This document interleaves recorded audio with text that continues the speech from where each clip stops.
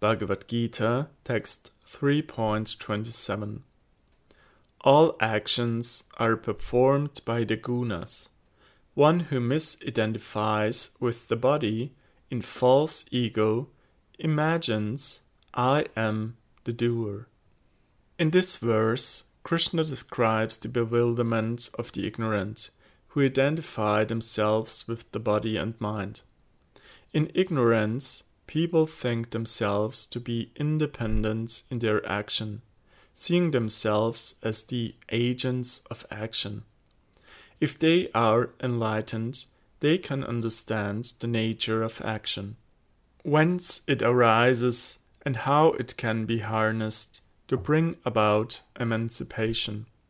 The functions of the body are the movements of material nature, whereas the soul is the non-doer. Without this understanding, ignorant people do not realize that they are embodied souls and that their physical actions and thoughts are not really their own. Not the movement of their self, but movement under the influence of material nature, overseen by God.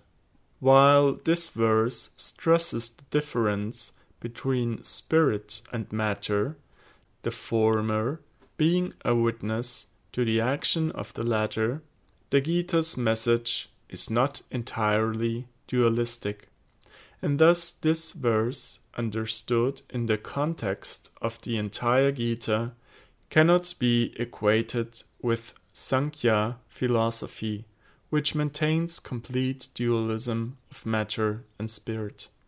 Baladeva Vidyabhushana points out that the individual soul is a factor in action, although only one among others.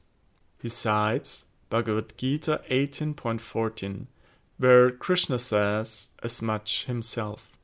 Material nature acts only as a result of contact with spirit, both God and the individual soul.